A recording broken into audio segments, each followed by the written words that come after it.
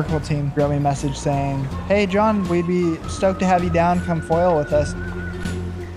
We're in 12 knots of wind doing 35 knots. All of a sudden the boat lifts up and you're just going faster and faster and faster. The truth is that I haven't shook my shadow, and every day is trying to trick me into doing battle. Calling out fake love, wanna get me rattled, wanna pull me back behind the fence with the cattle. Building your lenses, digging your trenches, put me on the front line, leave me with a dumb mind with no defenses, but your defenses. If you can't stand to feel the pain, then you are senseless. Since this, I've grown up some different kind of fighter. And when the darkness comes, let it inside you. Your darkness is shining, my darkness is shining. Everything in myself.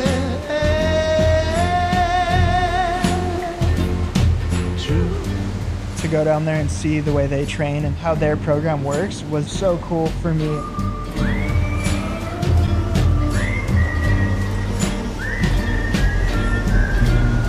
Seeing these guys and how they better themselves in every little thing every single day got me more amped up to get back home and compete some more.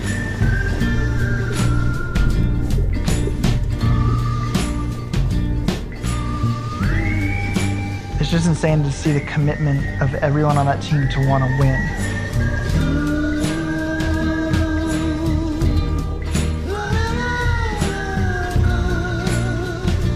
It just made me even more psyched up for next year. I was just like, what can I do to better myself?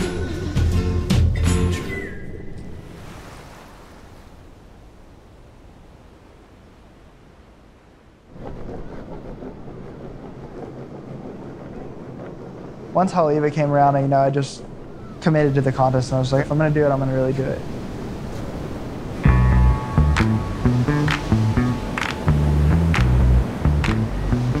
I tried to use everything that I've learned this whole year, and that's how Haleiwa went for me. It was really just like wake up and go serve a heat and just kind of have fun and use my past experiences. It went by so quick.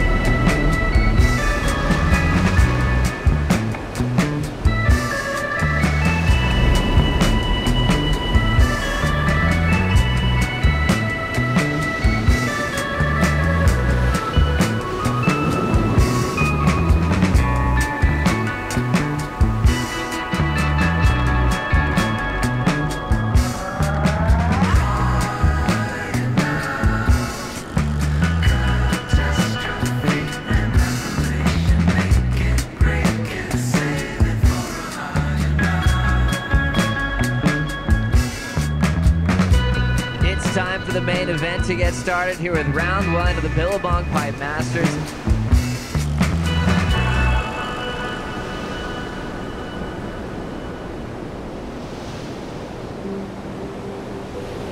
John John Florence dominating this performance as he is moving on into round three with a closer shot of winning this event for the first time in his career.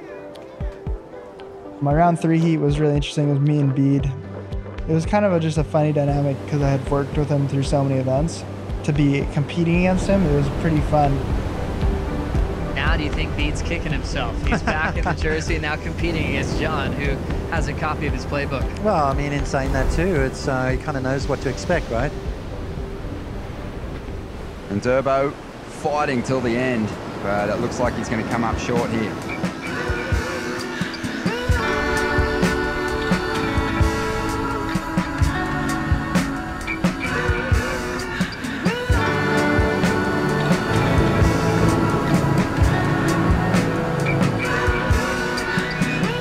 Florence looking for the lead. He'll pull into the barrel, back door, and he gets to completion. The world champ winds up for the finish and hammers it shut. John John Florence into the quarterfinals. I let Michelle go on the first set of the set, and it was a good wave.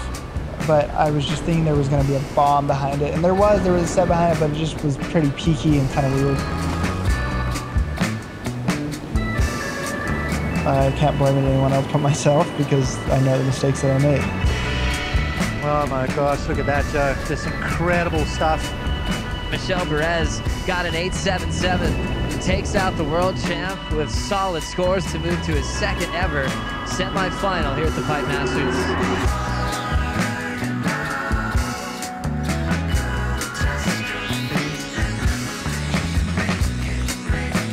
It was a fun heat to end the year on, and I was stoked that Michelle went on to win the event.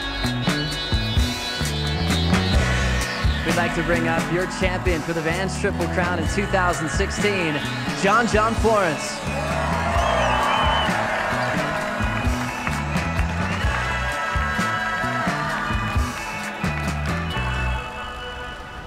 I've been just going surfing when I want to go surf and having a good time with my friends, and I just kind of plan on doing that for the next month or so, and just really going to enjoy every day and just not worry about schedules or not worry about meetings or anything like that, and just have fun.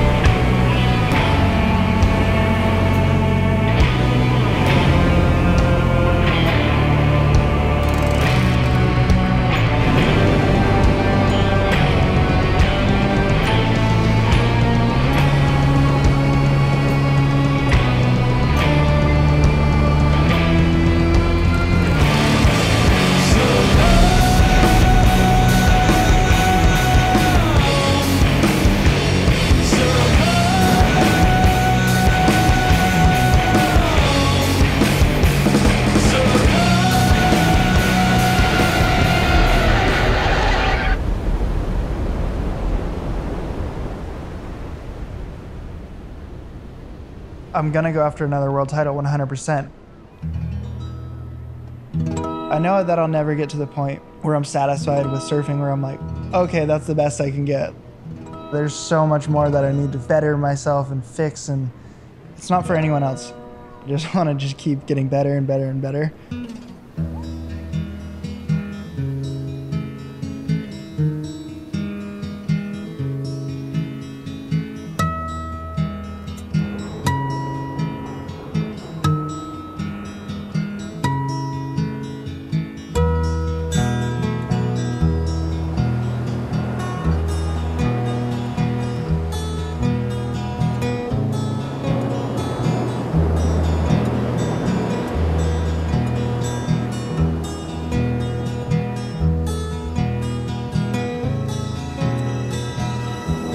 aloha ku home o ka